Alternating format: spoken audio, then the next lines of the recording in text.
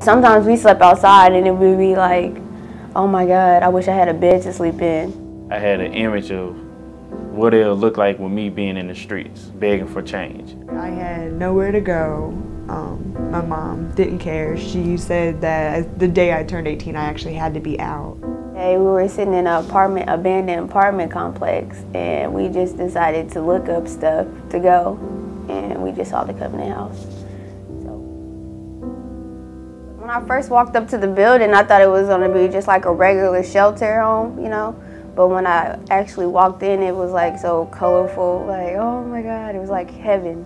As long as they're between 16 and 21, that's the only question they're asked. And then the next question is, what do you need? Are you tired? Are you hungry? What can I do to help you?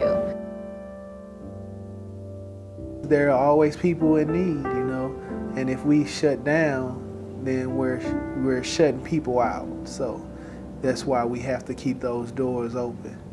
Their main issue is they're homeless. They may want to eat before we even fill out the paperwork. You know, they may need clothing. Whatever they need at that time is what we kind of try to provide them with. The greatest thing we give them is hope, making them believe that they can do something different. You can go back to school, you can make it, you can be everything that you were, you know, born to be. But just try to encourage them to look past their circumstances and begin to look up. You know, really, everybody wants equity. Everybody wants to know they're valued. And that first day of class is where I really begin a basis of building a relationship with the students. And I take it really, really seriously. It's just nice to be heard, you know, to know you're somebody and that you have a voice. I mean, I know countless people that came here and their life has changed, like really.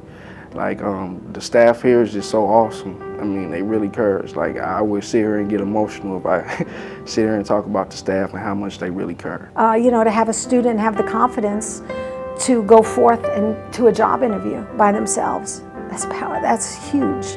Putting all those pieces together through education, employment, or career paths, those two components are extremely important here, but also your mental well-being. You know, happiness means a lot in this world.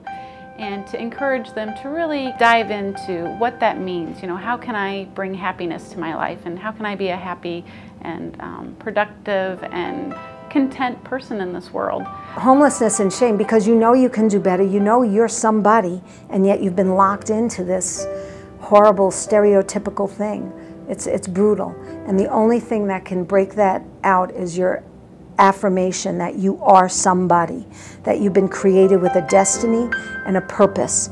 God doesn't make junk, you're somebody. And when you can really get that communicated to someone deep inside, that's when you start seeing growth and just confidence to come up out of that. It takes a minute though, that's not something that happens overnight.